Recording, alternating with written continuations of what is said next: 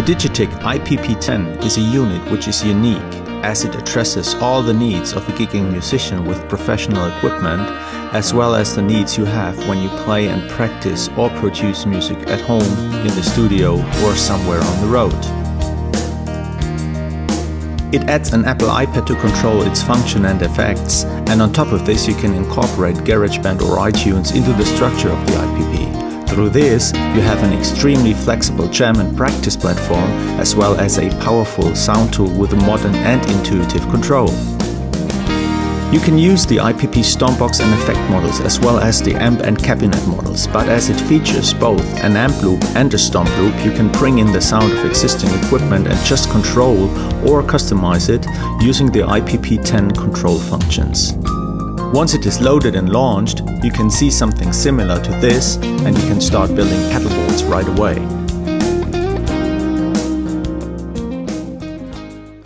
Because you do not have to use the internal amp models, as the iPB-10 features an amp loop, you can use the core sound of any amp which features a serial effects loop. For the next example, I use the sound of my 2-channel tube amp, which sounds like this completely dry.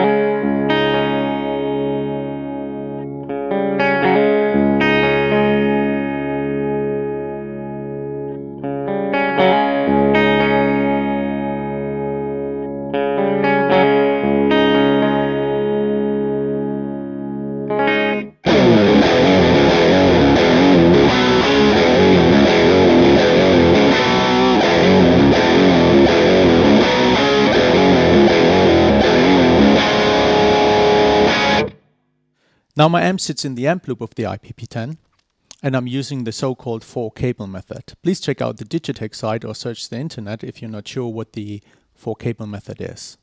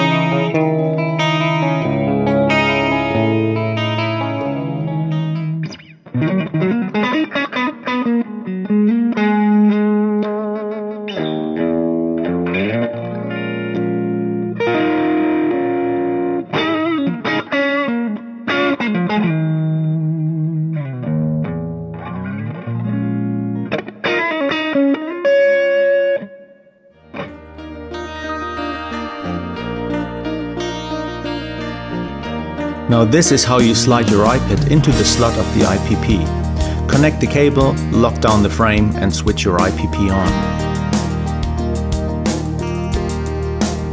After you have launched the Nexus, the first presets pop up and you can start creating your own pedal boards.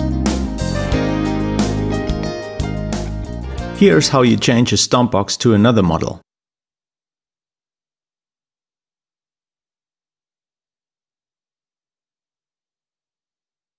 To alter the settings on a Stompbox, just double-click the Stompbox and do this. In order to change the sound of an amp model, just swipe your fingers across the control of the amp. If you don't like that amp model, here's how you change the amp model or the speaker model.